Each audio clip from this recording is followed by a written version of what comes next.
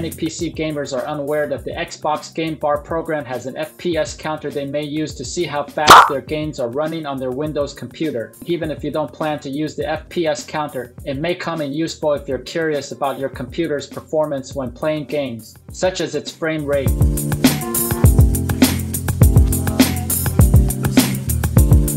You may be experiencing choppy gameplay if your PC is unable to maintain a decent frame rate.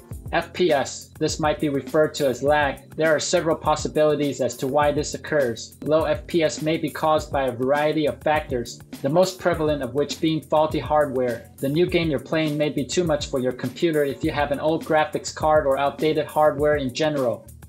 Those who have a lower refresh rate on their display than their graphics card's refresh rate may suffer poor FPS. Windows 10 OS must be completely updated in order to utilize the built-in FPS counter. The built-in FPS counter was introduced to the Xbox Game Bar in October 2019. Install Xbox Game Bar from the Microsoft Store after manually updating your Windows 10 OS if you haven't done so before. Follow these instructions once you've installed the most recent Xbox Game Bar app. On your keyboard, press the Windows button, search for Xbox Game Bar, click on Xbox Game Bar, select the Performance section. You can do so when the Xbox Game Bar should show at the top of the screen. A small window should display your FPS. If you want to keep track of your PC's FPS or other performance indicators in real time, you'll have to click on the pin symbol at the Windows top.